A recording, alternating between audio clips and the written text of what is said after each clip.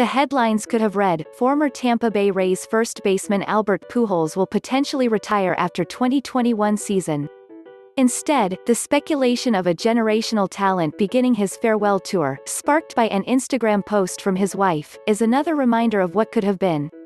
This goes back to one of my favorite stories in Devil Rays folklore. Fernando Arango was an area scout for the Devil Rays and stumbled upon a relatively unknown high school prospect for good reason. Albert Pujols and his family had recently moved to the United States from the Dominican Republic when he was 16, and he was just making a name for himself as a high school ballplayer.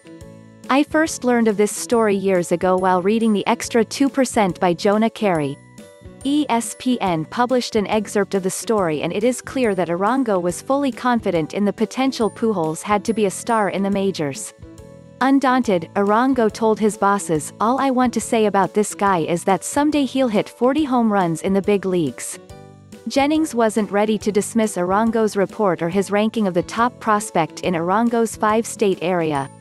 So he sent in R.J. Harrison, a national cross-checker, who would take over, years later, as scouting director. Harrison's verdict: "I can't do anything with this guy." Despite relationship Arango built with Pujols and the raw skills that were displayed in a pre-draft workout at Tropicana Field, the Rays passed on drafting the likely future Hall of Famer. Many people argue that every other team also missed on drafting him, for 13 rounds, though, it's important to question how many of those other teams had a scout begging and pleading to draft him. The other common discussion point is that in that same draft the Devil Rays selected Josh Hamilton with their first 2 draft picks.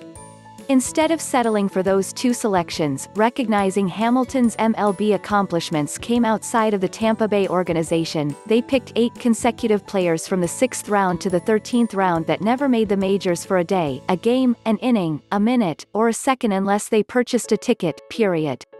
None of the Devil Rays selections in rounds 6 through 13 ever made the majors. Baseball's Avant.MLB.com. Any one of those selections could have, should have, and would have been Pujols if the front office had listened to the trusted advice of their scout. Imagine Hamilton, Crawford, and Pujols coming up through the ranks together. Of course, there are numerous variables that could have derailed this revisionist history fantasy.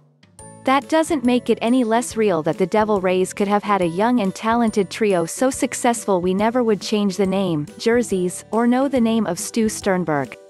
Unfortunately for Rays fans, this is just a story that hurts every time you relive it. So far, Pujols has hit .271, .316, .519 with 15 home runs in 54 games against the Rays.